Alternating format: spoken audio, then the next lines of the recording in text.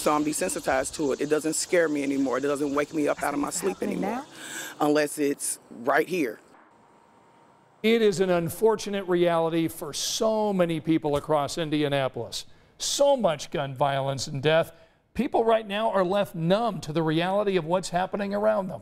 In just a matter of 6 hours, we saw 2 people killed, 2 others injured in shootings. And it's not just affecting one area. Check out this map. It has reached all corners of our city and impacts people of all ages, including a teen who lost their life last night. So tonight, Emily Longnecker spoke to one man who narrowly survived a dangerous encounter. And tonight he's sharing his experience in hopes it stops this senseless gun violence. I pray, and sometimes I even cry, because we got to do better. But 60-year-old Muhammad Alamin admits he doesn't have the answer on how to do that when it comes to gun violence in Indianapolis. He's still trying to heal after being caught in the crossfire this past April when someone shot up this parking lot at 38th and Emerson.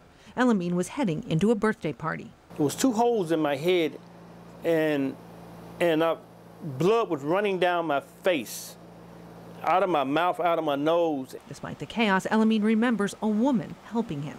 She was putting pressure on the wound while I was laying there. The 60-year-old spent 2 months recovering in Methodist Hospital after doctors operated and lost him 2 times on the table, bringing him back each time. That's why the doctors kept calling me their miracle patient. Alamin remembers laying in a hospital bed, hearing about more shootings, both locally and across the country. I'm sitting in the bed, fighting for my life, and I hear coming across there that some guy went into the school and shot up the school.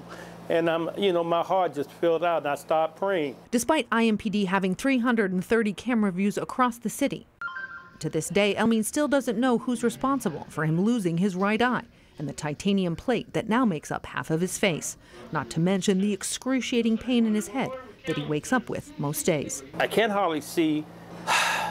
I'm just learning how to walk all back over again. At the time of the shooting, the city hadn't yet started installing its new license plate readers. That started nearly 2 weeks ago.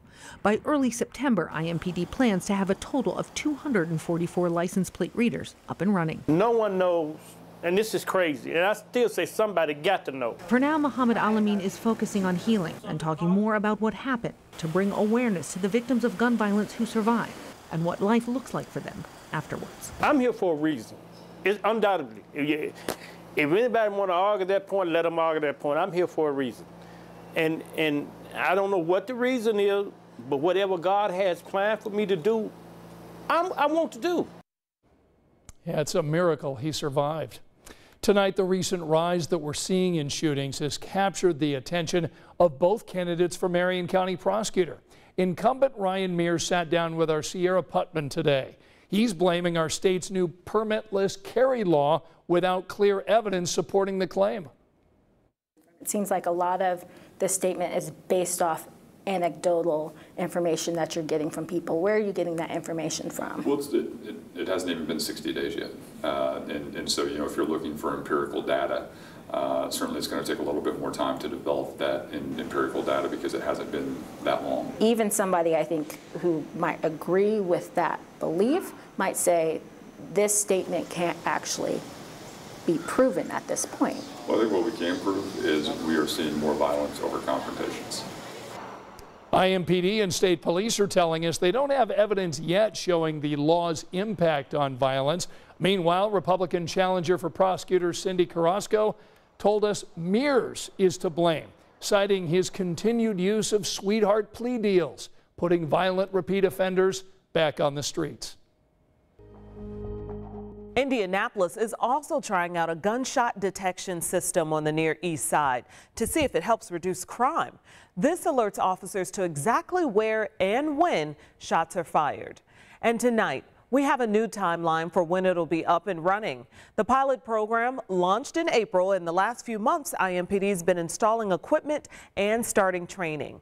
Phase 2 begins in a couple of weeks when police begin analyzing data and canvassing areas. Then phases 3 through 5 start in late September. That's when officers begin 24/7 live response to notifications. There are 3 different vendors they're trying out for 3 weeks apiece. After that wraps up, Phase 6 starts reviewing responses. The pilot program should end by early November, and IMPD will send data to researchers at IUPUI to start discussing next steps. The goal is to see whether the system helps with response times and evidence collection. We have details posted on WTHR.com.